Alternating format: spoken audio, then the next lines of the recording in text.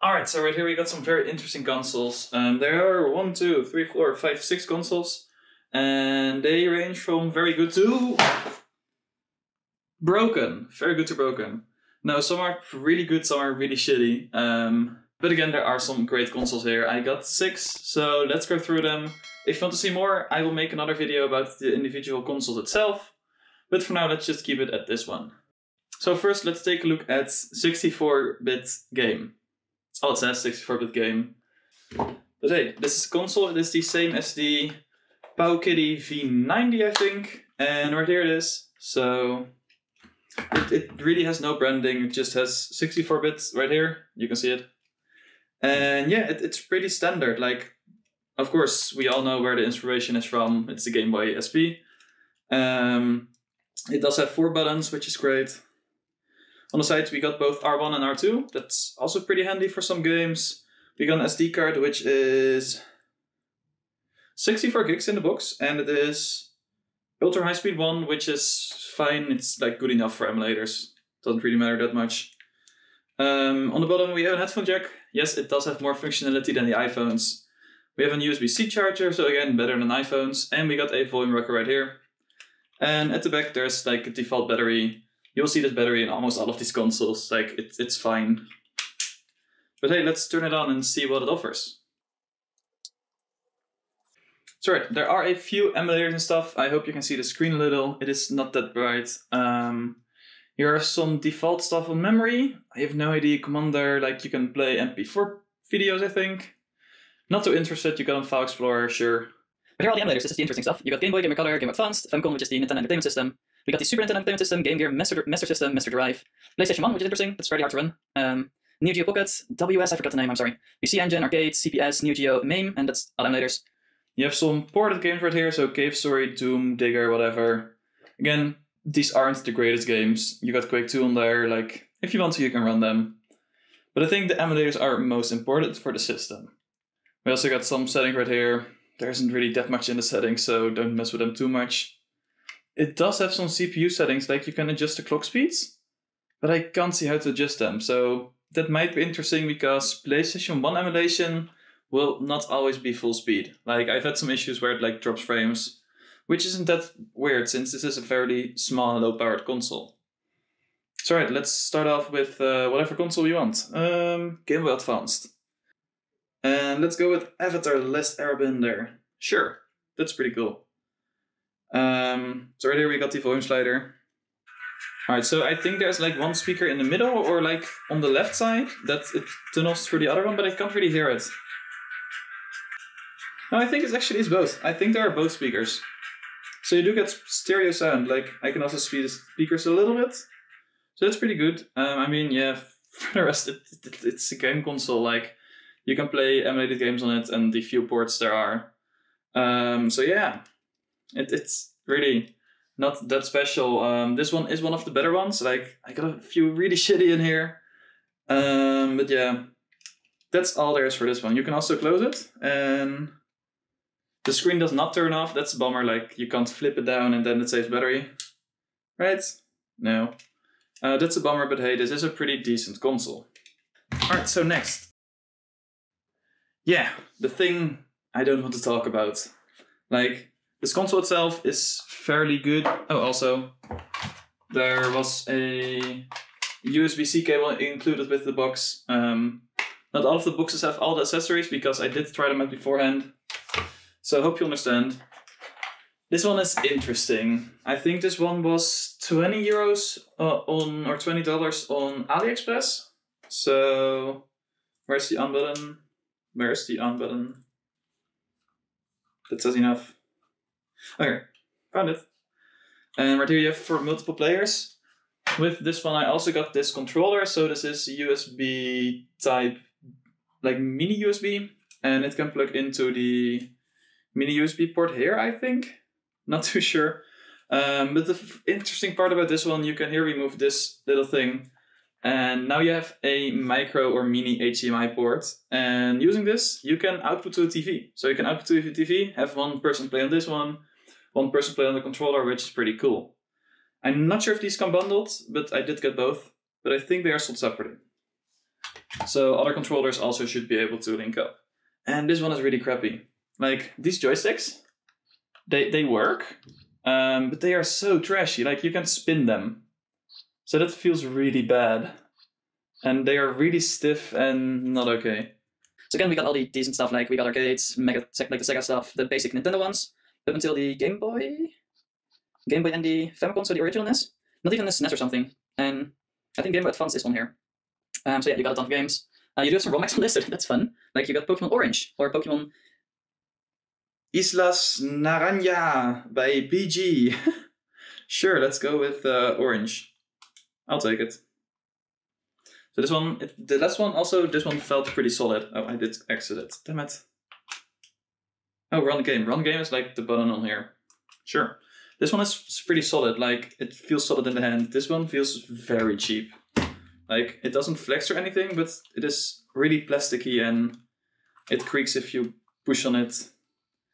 Oh, and it's also one of these old screens. Like, if you push too hard on it, it will like leave an imprint and it will slowly extract. So that's interesting. Oh, this isn't even I can't talk. This isn't even Game Boy Advance. This is the original Game Boy stuff, I think. Of course, this also just works like normal. I think this is a bit of a derpy game. You do have a menu, like you can save on multiple slots, so you have save states. That's pretty handy. Like for real, that's something you would use if you play ROM hacks a lot. And let's just quit. Sure. So yeah. This is also an interesting one. It is fairly cheap, and it does also have the headphone jack, power on off. Oh, TV audio out. Sure, I'll take it. USB in, and the TV HDMI port. That's basically it, and it says we're open right here, so let's open it. And I gotta restart the recording soon. Damn it. This has the same battery, so that's pretty standard.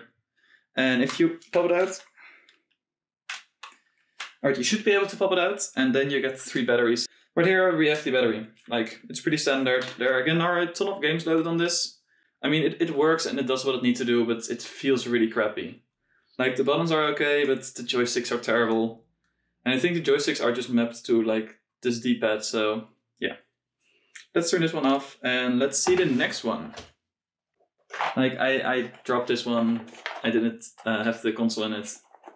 It does come with some stuff. It comes with a TV output, which looks like a mini jack to component. No one uses component anymore, so don't use it. We also have a charger, cable, which is nice. Of course, no charger. None of these has chargers in the box, which is fair. And let's see. Yeah, we got the default battery again. And I'm not really complaining about the battery. Like, it's good enough. Like, it works. So again, we got a power button, which works. Charge port, the TV output. I'm not sure if you have, I don't think you have headphone jacks. And here's again a volume slider. And this one is the worst.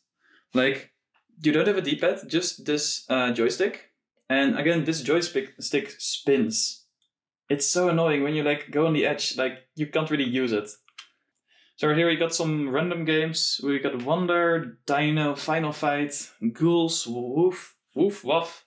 Oh, it says something of Fate. Snow Bros, and it sounds really bad. Oh, these are the NES games. How to use this? Oh yeah, we got, these are all Chinese or Japanese games. Like, I can't read most of them.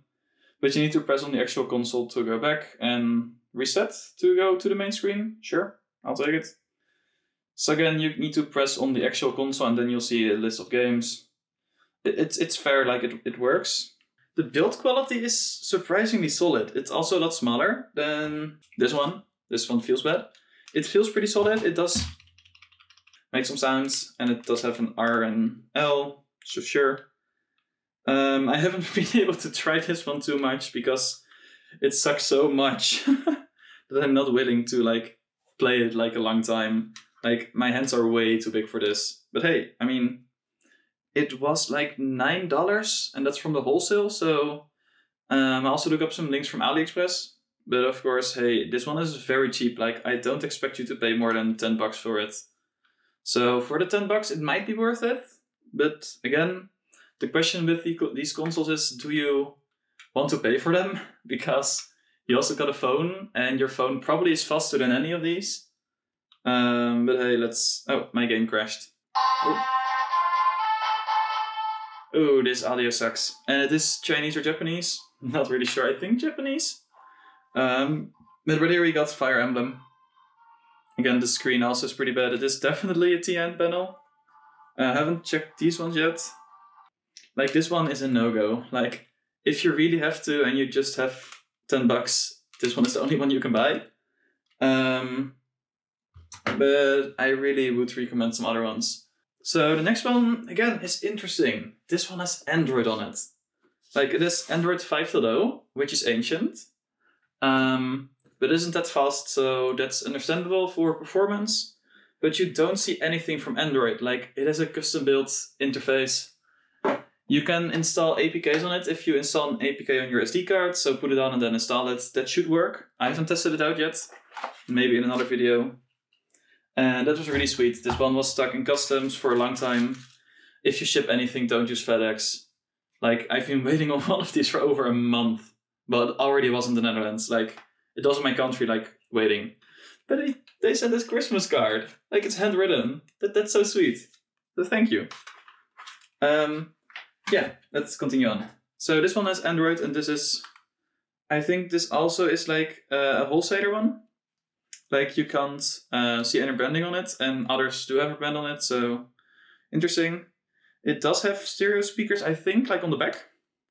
It has some heating elements here, so that's cool. More performance, because cooling. Not going through this one open, because I don't have a screwdriver here. You do have an HDMI, a full HDMI, so I could test this out in a dedicated video, like put it onto the TV and see if it works. We got an SD card of 32 gigabytes. Like, I'm going to be rich in SD cards after this video. Put it in. At the bottom we have a micro USB. We got, for controllers, you can have... Oh. This is like if you want to have this USB for on the go, like have an USB in it, I think. Not too sure. We have like one of those tiny microphone ports. Don't really like them. Oh! These ones are for audio. Now I understand. It isn't just component, this is just the audio. Why? Why would you plug this into like an old TV or something? I know like some stereo boxes used to have these, but they suck. Alright, so you got one of those mini headphone things. You got a really small reset button. It isn't like easy to press, so that's good. And it has 2 USB ports.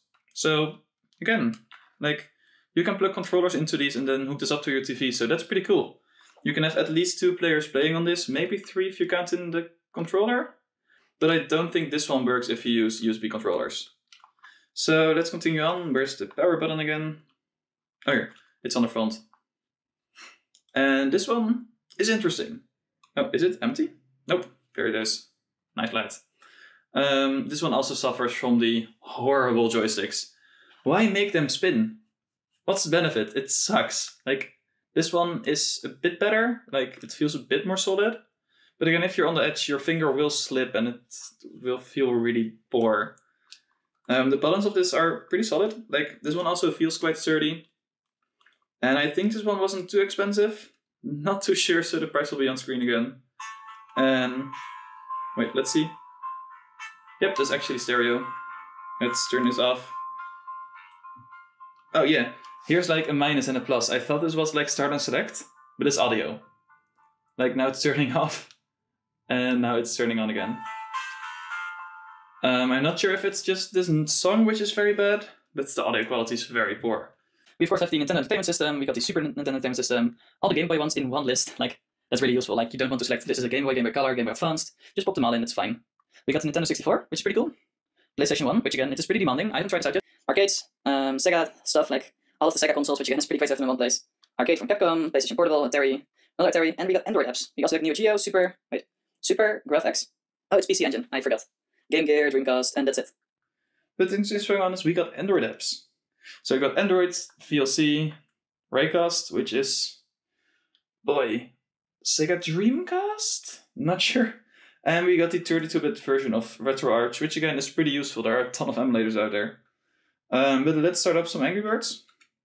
We are going to use a remote. Sure, it's all in Chinese, of course. What are we? Oh, there's yep. Damn it! No, what the? It's crashed. All right, let's give off on Android, and let's go to PlayStation 1 because I am curious how well it will run. Some Destruction Derby or some Grand Theft Auto. Gotta go for some GTA, like it's the classic. Alright, so it is using RetroArch, like these updates are from RetroArch. Alright, performance is pretty terrible. Like this is running at like under 10 FPS. Well, this is running very poorly. So let's not use this one. So as I expected, performance isn't that great for this one, but it can run some Android games. So that's pretty cool. So let's move on to the next consoles, which are the most impressive ones. They're also the most expensive, so keep that in mind. One of these is 90 euros. On sale it goes for like 70. And one of these is like 120. And here they are. They are basically the same consoles, but they are amazing. Like, they are really good. Let's take them both out of the box. Here are they. And you got the P version, which stands for plastic. And you got the M version, which stands for metal. And the systems are basically just the same, so that's fine. Like, they mark up for the materials, which is fair, like, yeah, metal is harder to produce. And also, this one has Wi-Fi built in, and this one doesn't. Like, that's one of the killer features of this one. But the fun thing is, if you look at the ports, I'm going to focus on the P version because I used it one the most. You got two USB-Cs, which is pretty cool.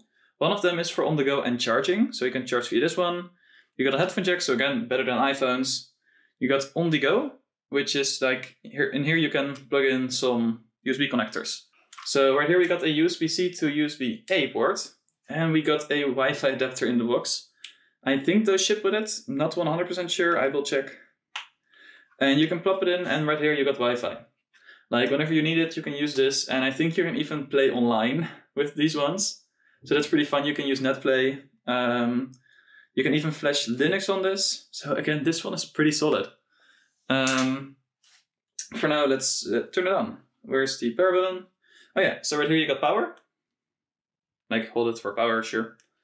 It is from Anbernic. Like, my contact was really chill. Like, they sent me this one, the plastic one, which I ordered. And then they also sent out the metal one. Like, I didn't even know they were going to do that, but that's really appreciated. Like, they are pretty cool. So definitely making a video about these one day. And you got a ton of emulators.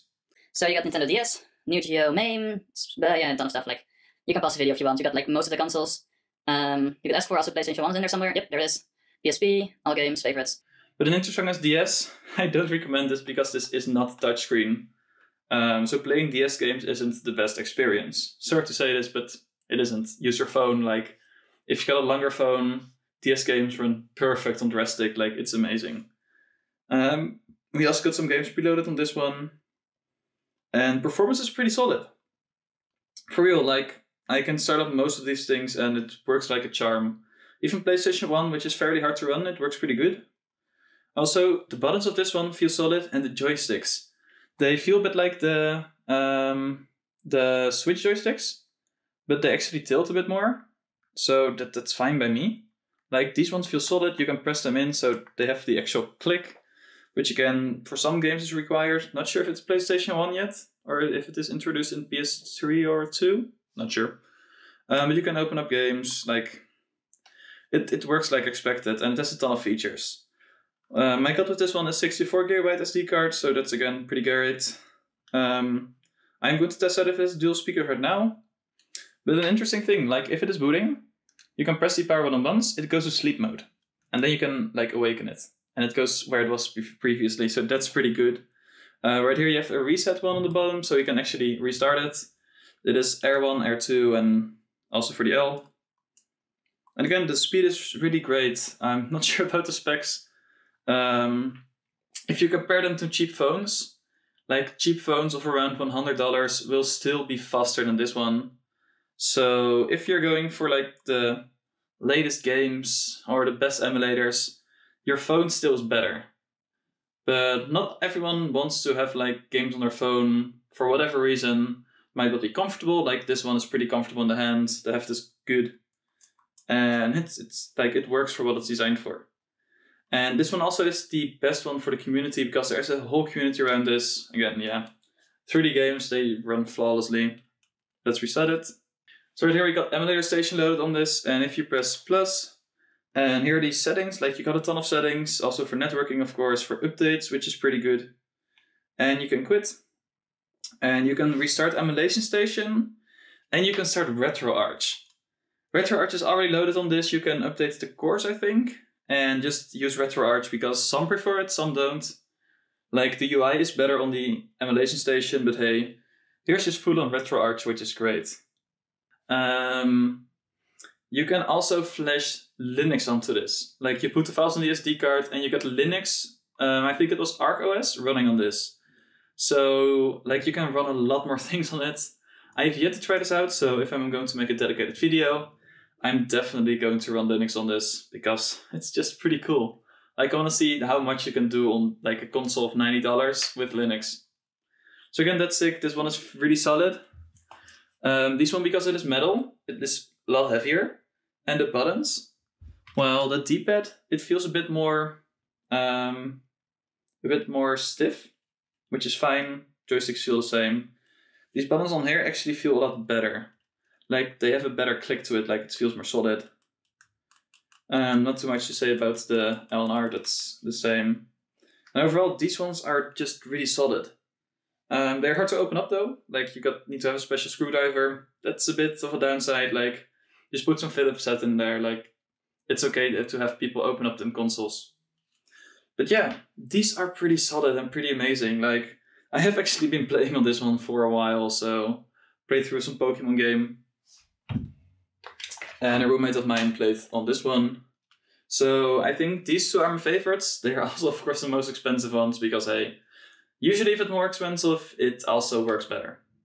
But hey, these ones are pretty solid. Like, if you want to pick them up, all links are down below for all of these consoles listed with the prices. So again, thank you to all of these sellers. If there's enough interest, I will make a dedicated video about them. So stay tuned for that, subscribe. Also like the video if you enjoyed it and you want to see more. And I'll see you in the next video.